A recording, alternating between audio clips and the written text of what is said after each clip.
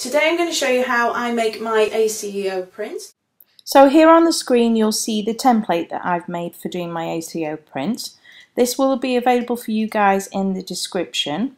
It's a PSD format, so you need to use Photoshop to utilize it.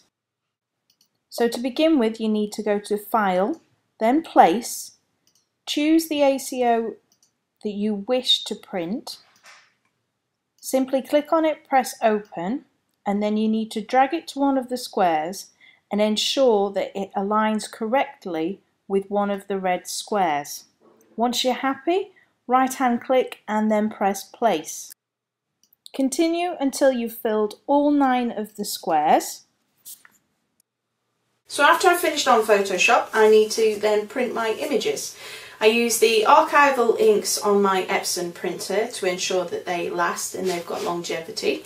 And I use the Somerset Enhanced paper. It's 225 GSM and it's a cotton paper. It gives a lovely vivid colour to all of the ACEO prints. Now I print these off in 9. Obviously there's one missing here. They sort of come in whichever way, shape and form I place them.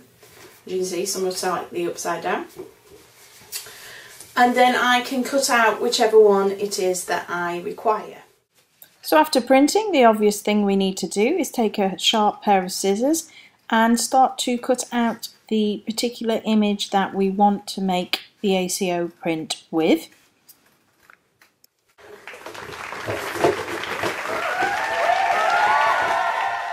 So the next thing you're going to need is some mount board. Mine are already pre-cut to 2.5 inches by 3.5 inches using a guillotine. Next you're going to need some glue. I'm using Mod Podge matte and also a brush. It doesn't need to be a specific brush, so you're going to use it to apply the Mod Podge. So you need to place the Mod Podge onto the cream side of the mount board. Make sure you get a good even coverage.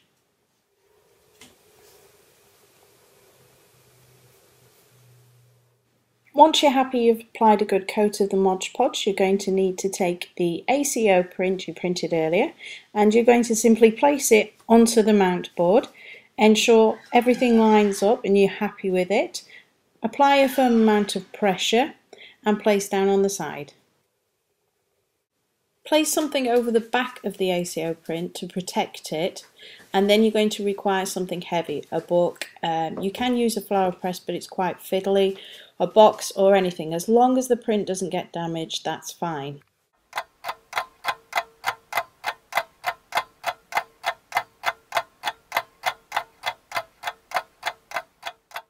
Once you're happy that the glue is taking effect and it's nicely stuck down, you just need to trim any overhang. So any overhanging of mount board on the ACEO print side and any overhanging of the ACEO print on the mount board side.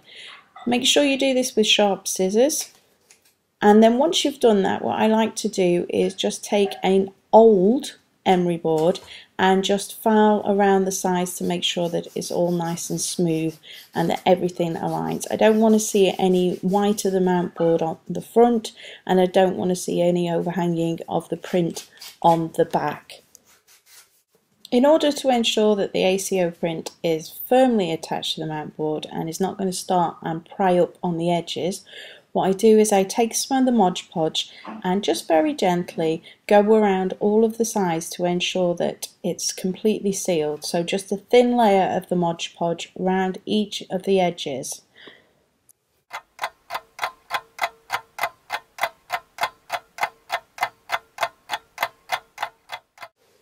Next I spray the ACEO print. This protects it, particularly the edges that can tend to lose the ink. The next thing I need to do is ensure that it has its protective acid-free sleeve.